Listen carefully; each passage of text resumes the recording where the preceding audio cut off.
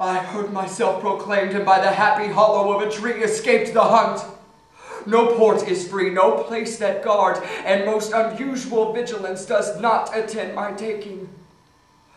Whiles I may escape, I will preserve myself, and am bethought to take the basest and most poorest shape that ever penury and contempt of man brought near to beast.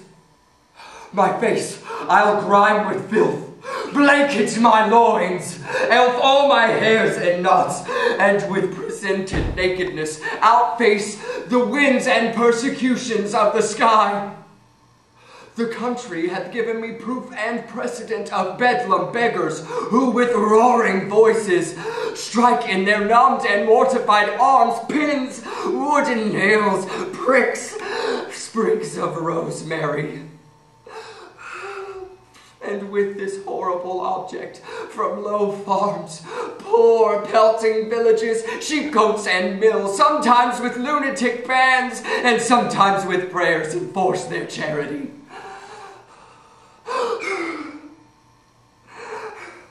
Poor Turley God, poor Tom.